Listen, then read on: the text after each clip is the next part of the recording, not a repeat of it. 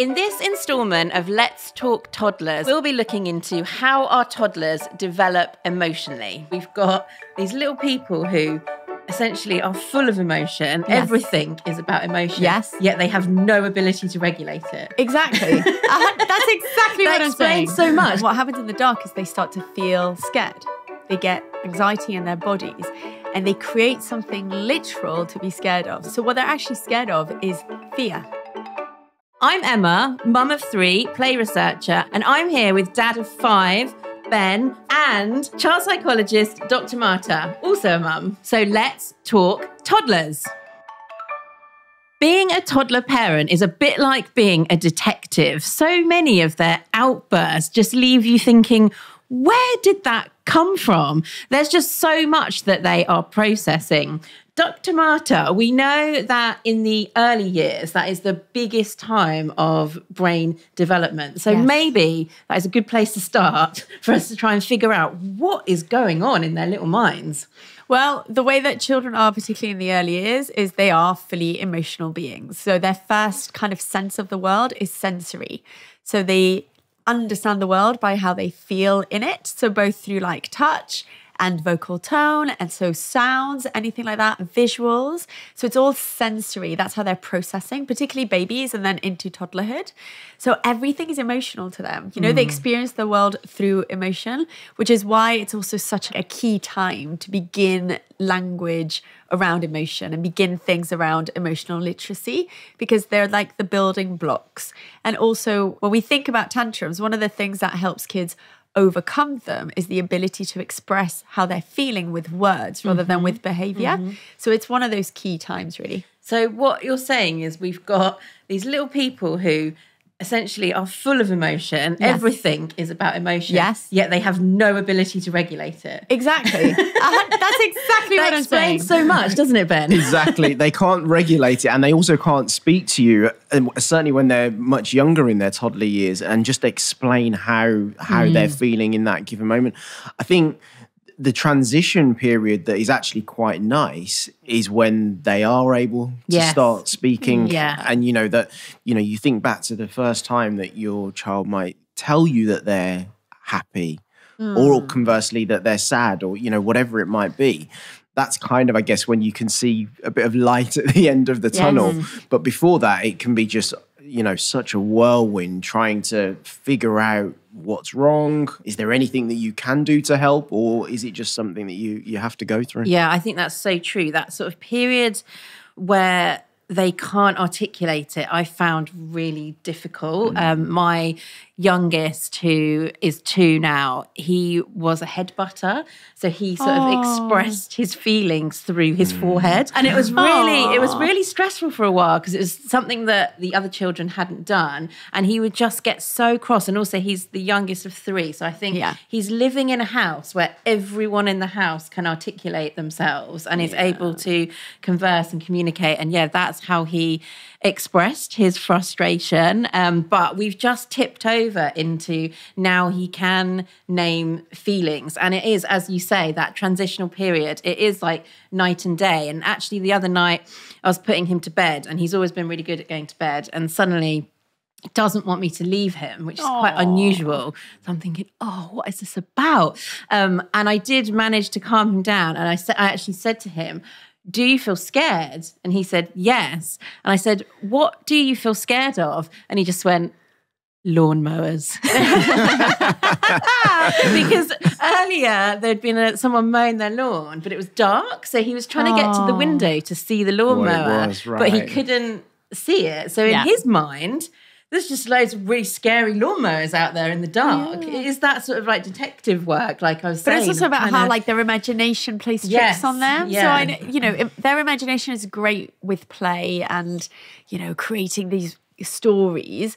But it also plays these tricks on them where it creates fear and anxiety. Yes. So that's the other, that's the dark side of having a wild imagination. Yes. There's some universal things that kids are scared of, the dark, monsters. So where does that come from? So it's to do with brain development. I think the dark one is such an interesting one, because most kids get scared of the dark around, between 2 and 3, there's a moment where their brain starts to develop and change and they begin to get scared of the dark. And because their brain only knows concrete concepts, so literal things, they don't understand abstract, right? So things like time doesn't mean anything to them. And then what happens in the dark is they start to feel scared.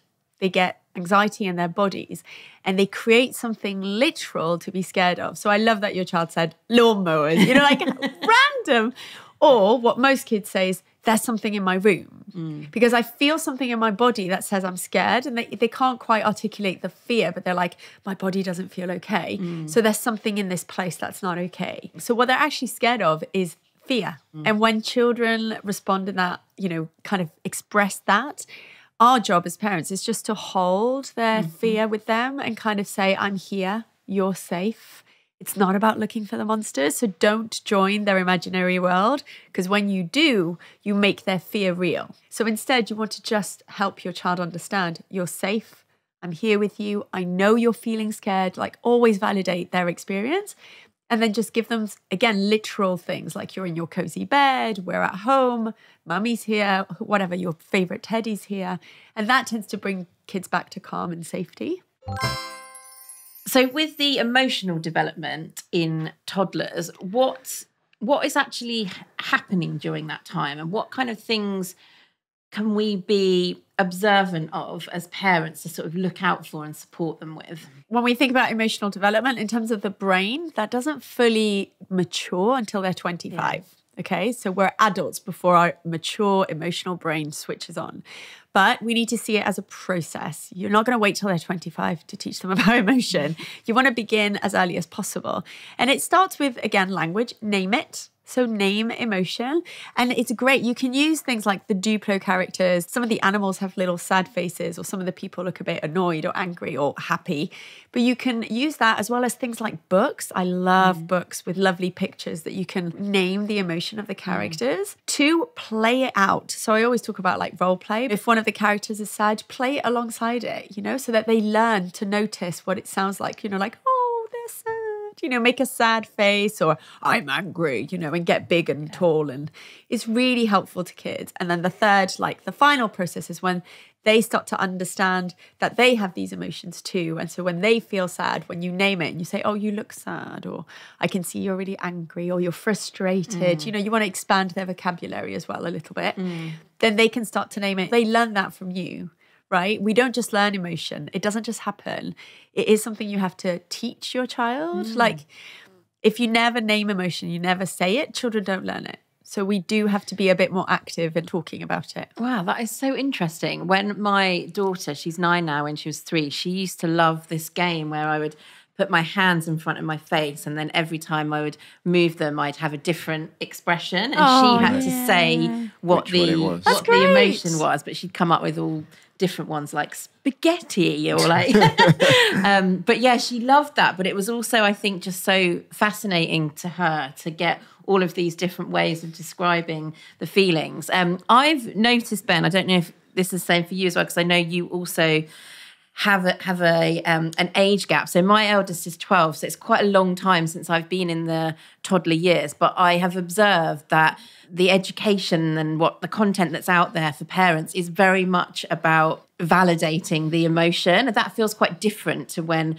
I had my eldest a long time ago, where it was more about like discipline and naughty step. Yes. And now it feels like there's a lot of like sort of gentle parenting and holding space for the feeling. And it feels like such a positive shift. I don't know if you've noticed that in your sort of journey as a dad. Definitely. I think there's been a real transition. I think children's mindfulness and the well-being side of things and the self-care is very much, very prevalent now. And I think, we've got, I know we talked about activity books previously, and we've got one that it's emoji based. We're all very familiar with the emojis just on our phone, and, almost being able to, for the child to put a little sticker on that page describing how they're feeling that day.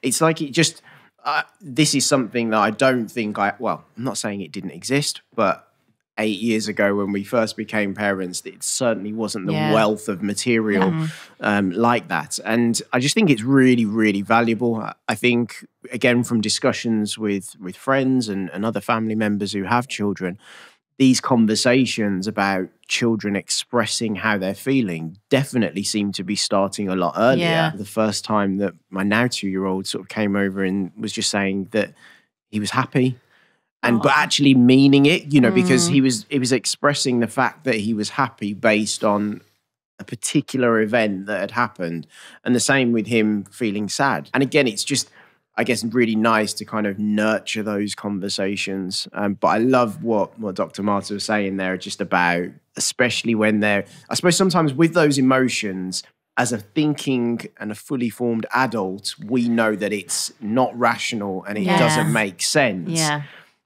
Getting into that argument with the child about, oh, well, there's nothing to be scared of, doesn't actually solve it, really, does it? Because often makes it worse. Yeah, then you are literally, it's them versus you. But it's also meeting emotion with logic. Yeah. And even for us, emotion is not logical. When you feel emotional about something, you just feel it. It doesn't matter that it's like logic or not. And also think about the time you've just mentioned, that example of a child being scared. So, you wake up in the middle of the night to a child screaming their head off because they're scared in their room. Yeah. You've then got your own emotion, which is you've now just been woken up. Yeah. You're startled. You're tired. Yeah.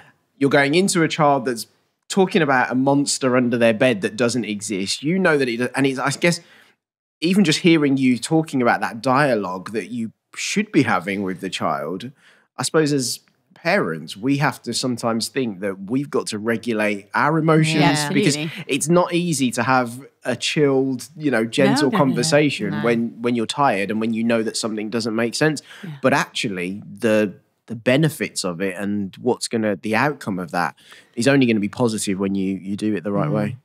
And I think this transition to support children, one, that all feelings are good feelings. There's no bad or good, they just are. Yeah. And that we can talk about them, and then we're not going to label them as like naughty if you feel this, or do you know what I mean? I think this is a huge transition for the adults of tomorrow, having way better regulation skills than we have, because as children we didn't get those conversations.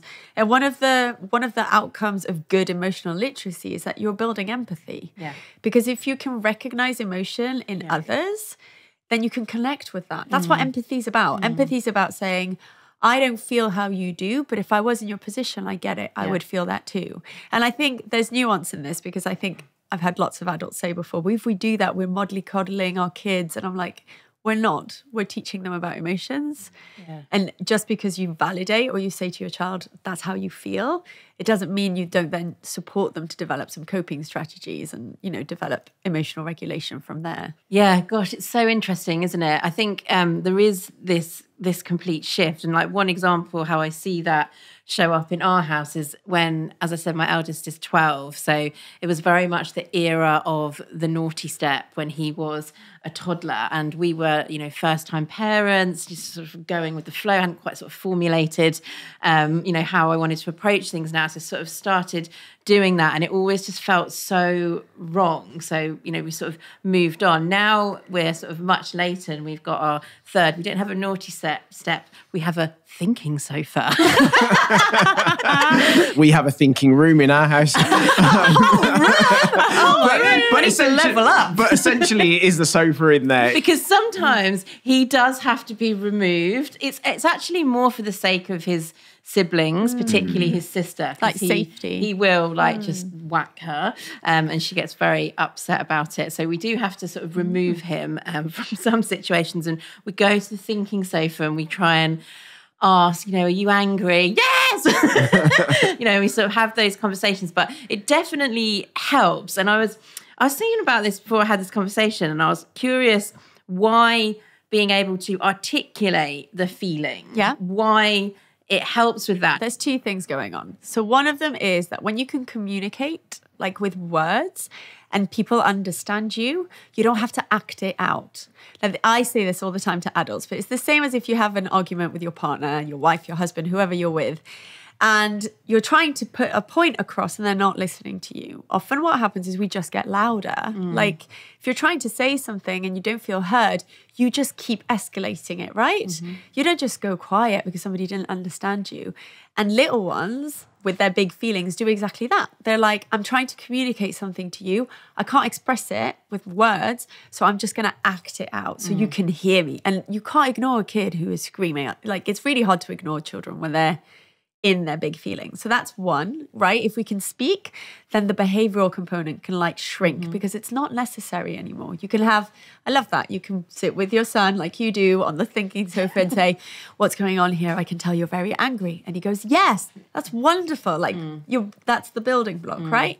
The second thing is their brains are under construction. So children are not born with complete adult mature brains. And for that reason, when we tap into language, we're developing a different area of the brain from that, the emotional centers. And what we're doing is allowing for the development to reach that maturity for emotional regulation. So it is doing something to develop their brains. You know, it's allowing centers to turn into communication. When we shut down emotional expression, you know, they're like, rah, and you go, you're naughty, go on the naughty step, for example. We're shutting them down. Yes. So they're not doing that development, the learning. They're also not being heard. So rather than being like, okay, my mum, my dad, my sibling has understood that I'm angry, they're like, nobody gets that I'm angry. So I'm still angry, but now I'm just by myself with it. And I want to say on that note that if you have used time out, you have not harmed your child in a detrimental way. I heard you say that and I thought there's so many parents who've used it. And also in the UK, most schools use it. Now, I'm not a fan at all. I think that time has passed. I also trained parents in using it, but how I trained parents through my kind of professional training is very different to how it was sold in the media. So I have a problem with it because I think families have used it in the way that they thought was best because that's what we all do as parents. We do our best. But I feel like it wasn't sold like in a useful way. But it doesn't mean you've harmed your child. What it might mean is you can always go back. Like I always say this, you can start from wherever you are. You can still build that language, you know, development, communication, and you can still build emotional regulation. Even if you're 85, you can still build emotional regulation. So it's never too late. Yeah, it is so true. The consequences of trying to suppress the emotions, of keeping them bottled in are like really, really not good. Well, over time they just grow because they don't learn how to communicate it. I think one of the characteristics or skills even that a lot of parents are looking to nurture in their kids is resilience. How do we build resilience? And of course, it's not something that can actually be taught. It's something that is experienced through just living and playing and being. And I think it's really interesting to think about how we can use play to help our children experience things like persistence. So when they are trying to put a couple of Duplo bricks together, actually that is quite difficult at first, and then it becomes possible. And in that kind of experience, they've, you know, shown that persistence and experienced resilience. And play is just an incredible space and way that children learn resilience. Have you seen that with your kids, Ben? Yeah, definitely. I think, you know, there's certain tasks, as you mentioned, that are very easy to do, or there's others that they struggle with. And then there's that sense of achievement once, you know, they are able to build a tower. Any kind of toy where you have to manipulate and do something with is really great for building frustration tolerance. I would always say you want to start really small with little ones, okay? If you make the frustration too high, if the task is too hard, they're not learning anything and they're just going to get distressed. Also, if you see that your child gets very frustrated very easily on a task like this, one of the best things to do is join them, not in the frustration, but in the kind of creation. And you want to do the smallest step possible.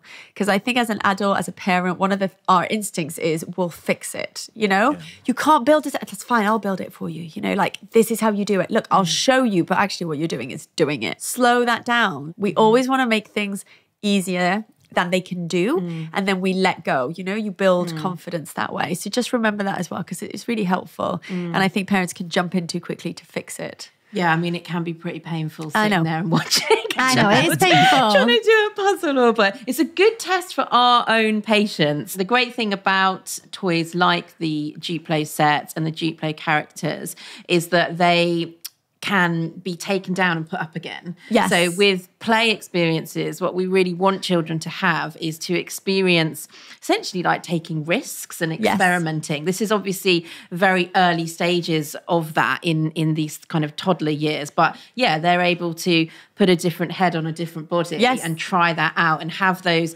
very early experiences of essentially, risk-taking and experimentations. And also persistence, right? Because they're doing the same thing, but in different ways over and over and over again. And that's how they build skills. Confidence is something that is so sought after and desired by parents. And it's something a lot of parents worry about if their children maybe don't seem as confident as other children. And it's a very sophisticated, quite mature skill. And it really is a journey. But having these little moments in play where they experience each time being able to achieve something, that is just all kind of like almost going into this like confidence stash that they've got, and we want to have them coming back for the fun and doing that over and over again so that confidence just grows. For me, it's about building a growth mindset. You know, this idea of you make a mistake and it's not a failure, it's a point of learning. So, you know, the tower crumbles, you learn something from that. Next time you might build the tower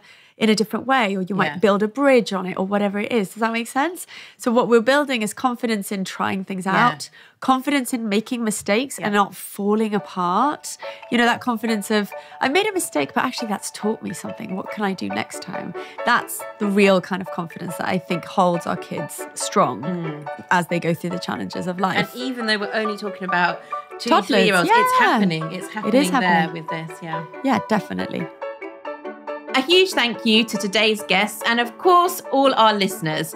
This is Let's Talk Toddlers, created by Lego Duplo.